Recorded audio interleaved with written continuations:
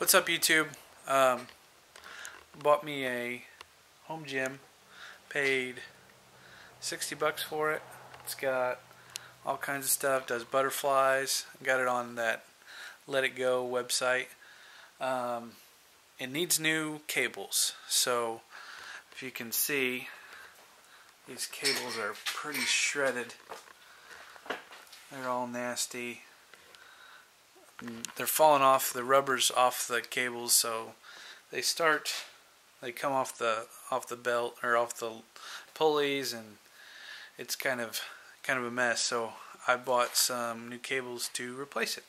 So I'm going to show you how I did it. So don't mind the messy garage. It's almost time for a yard sale. So yeah. So the first thing I'm going to do is I'm going to start at one end of the cable. That way I don't have to try to figure out the path the cable goes. I'll undo this here and start there.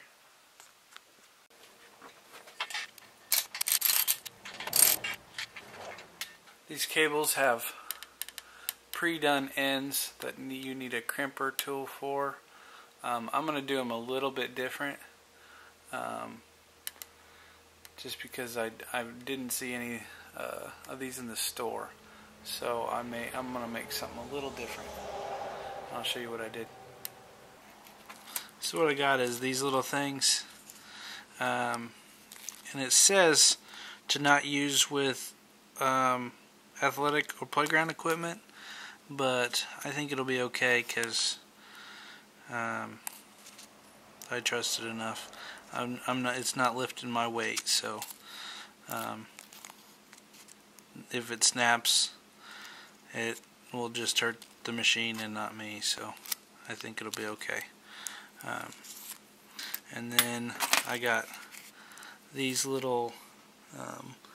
These are called cable clamps, and you put the cable in there, and when it's doubled over, it'll cinch up tight onto it. So I'll show you how I do that. I'll undo some of these real quick and then show you. I'll take this and loop it around like that, and then I'll take these cable clamps, put it on here like this, put the bottom on, and then you get those nuts on there. And you can take it a little farther down and then move it up.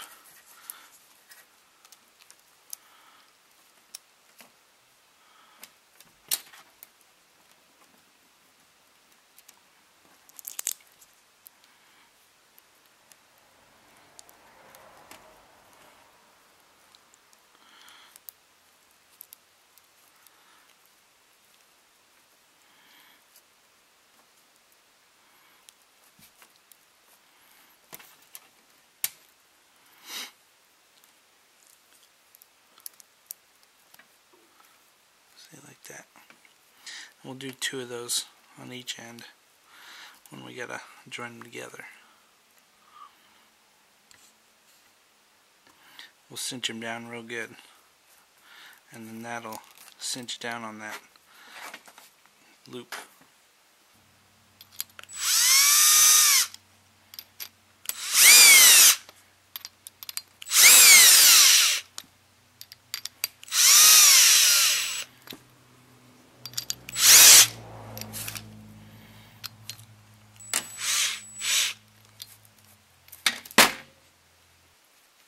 So I used a drill to put these on here, and it gets them tight, but you want to use a wrench and really get them on there good, especially since they're going to be lifting 200 pounds or so.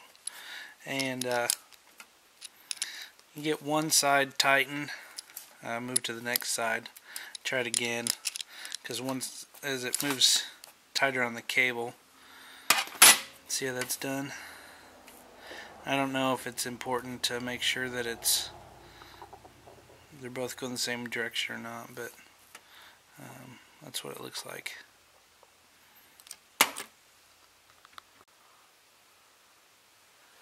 Okay, back over to the machine, and we'll just replace our bolt on here and make sure it's wrapped around there good. We'll just tighten her down. I think that's pretty good. And then we'll follow our cables back and follow it all the way around, pulling it through, and then we'll have to do the same thing on the other side. Okay, so per the instructions on the little things, it said add 3 to every cable application. So there it is, all done on that side, and I added 3, and then on this side, and I didn't like the way it looked with the one in the opposite direction, so there they are, all cinched up. Got 50 pounds on right now, so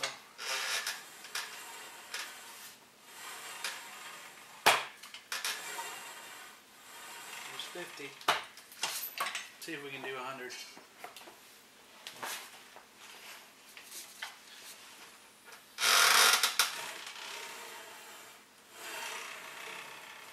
Holds 100.